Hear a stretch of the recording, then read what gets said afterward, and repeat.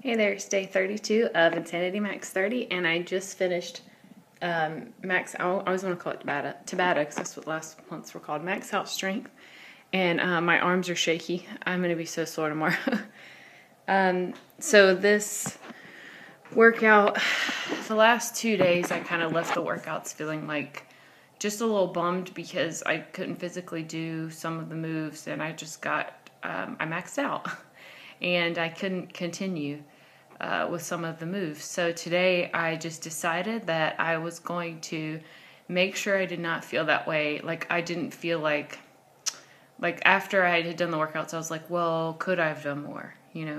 Could I have done more, or did I really I just physically couldn't do it. And so today I was like, I'm not going to have that feeling after this workout. I'm going to make sure that I am doing absolutely everything and getting everything out of this that I can.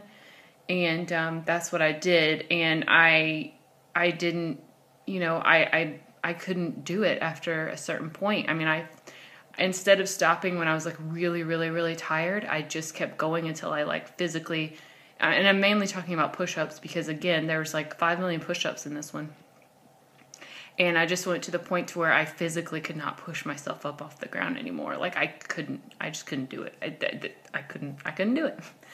So, and I think that that's, pretty much what I did the other 2 workouts too, except I just didn't have that mindset of that I was definitely going to just try to push until I couldn't anymore.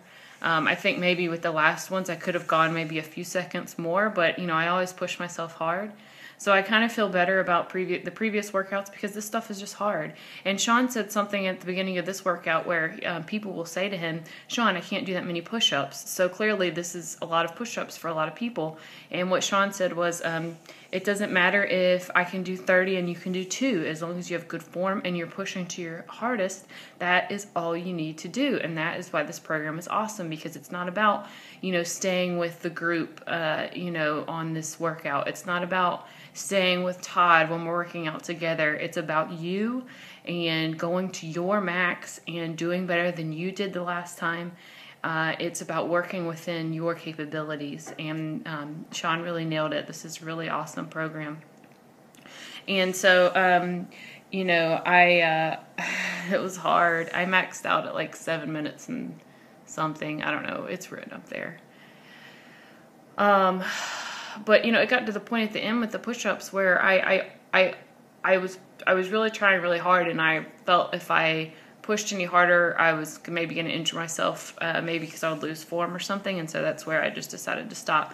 At the very end, he had us do this little pulse push-up thing, and I couldn't do it, and that's a little frustrating because it's at the end. You're supposed to be like sprinting at the end, and I was like just laying on the floor. I was trying, but it's just like I could not do it. So but I feel better about things after having gotten into that mental state where I just was going to push until I physically couldn't do anymore.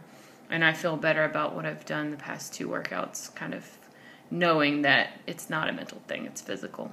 And that's what this program's all about.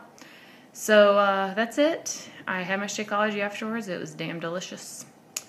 And been staying on my meal plan. And, tomorrow is Friday Fight Round 2, which I've not done yet. I'm nervous about that because on the description of it, it says the hardest workout ever created. So that should be fun. I am looking forward to it, though. Friday Fight Round 1 was my favorite from last month. So we'll see. And I will check back in with you guys tomorrow. Have a good day. Bye.